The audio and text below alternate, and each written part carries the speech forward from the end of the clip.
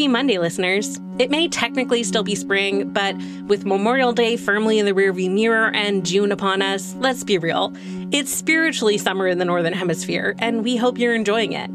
For Scientific American Science Quickly, I'm Rachel Feldman. Let's kick off the month with a quick roundup of some recent science news you may have missed.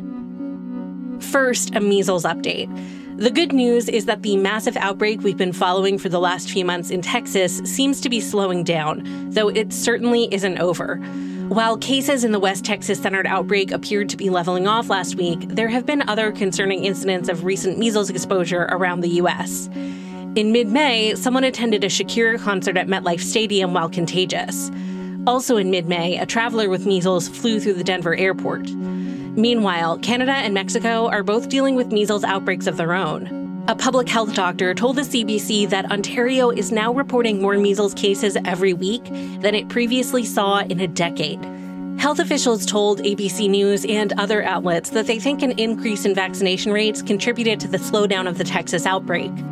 That leads me to a big caveat in the good news about measles case counts. Last week, Texas lawmakers approved a bill that would make it easier for parents to get exemptions for standard vaccinations against illnesses such as measles, polio, and whooping cough when enrolling their kids in school. There's already a legal process in place that allows parents to skip vaccinating their children based on religious and personal beliefs, which requires them to contact state officials to request a physical form by mail. During the 2023-2024 fiscal year, parents filed almost 153,000 exemption requests, which was almost double the number of requests seen in 2019. The proposed new law, which was still pending approval from the governor as of the time of our recording on Thursday, would allow parents to download the required form instantly using a computer or smartphone, making the process quicker and easier. And speaking of vaccines, last Tuesday, Health and Human Services Secretary Robert F. Kennedy Jr. announced that the Centers for Disease Control and Prevention will no longer recommend COVID vaccines for children or pregnant people without underlying health conditions. This could impact whether insurance companies will pay for COVID vaccines, making it harder for people who want the jab to get it.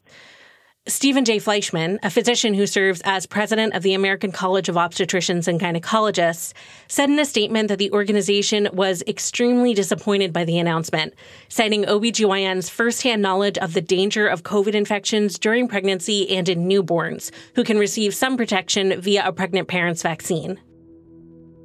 In less troubling vaccine news, officials in England and Wales recently announced the world's first rollouts of a gonorrhea vaccine. The shot, called 4CMen-B, isn't new.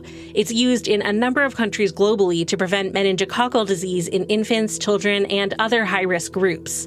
Because the bacteria that causes meningococcal disease is closely related to the one that causes gonorrhea, the proteins in the shot also provide some protection against the STI. Studies suggest the vaccine is roughly 30 to 40% effective against gonorrhea. That might not sound like a huge deal, but given the rise of antibiotic-resistant gonorrhea, experts say the jab could have a big impact.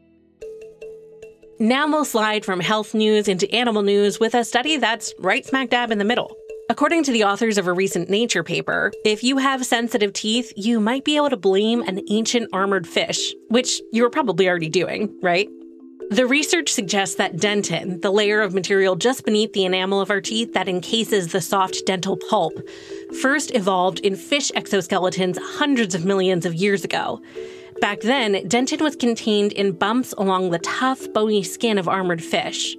Just like modern invertebrates with exoskeletons, these fish would have needed some sensitivity in their shell-like outer layer so they could pick up information about the waters they swam through, such as temperature and pressure. So it's possible the unpleasant zap of pain you might sometimes feel while drinking ice water is an evolutionary holdover from a time when sensitive dentin helped fish navigate the world. In other toothy animal news, a study published last Monday in Earth and Planetary Science Letters attempts to puzzle out the dietary habits of the long-extinct megalodon.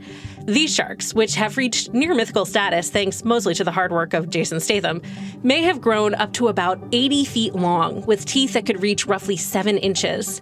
One 2022 study estimated that megalodons would have needed to consume more than 98,000 kilocalories a day to sustain themselves. That certainly suggests the sharks ate some massive sea creatures during the almost 20 million year period when they dominated the ocean.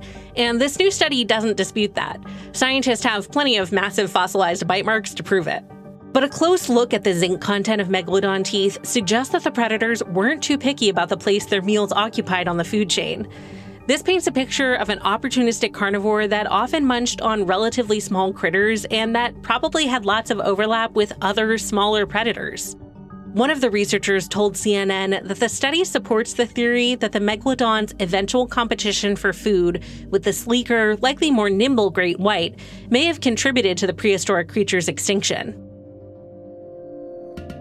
That's all for this week's Science News Roundup. We'll be back on Wednesday with a look inside a shocking investigation about the Dakota Access Pipeline. Science Quickly is produced by me, Rachel Feltman, along with Fana Mwangi, Kelso Harper, Naima Marcy, and Jeff Delvicio. This episode was edited by Alex Seguiera. Shayna Poses and Aaron Shattuck fact-check our show. Our theme music was composed by Dominic Smith. Subscribe to Scientific American for more up-to-date and in-depth science news. For Scientific American, this is Rachel Feltman. Have a great week.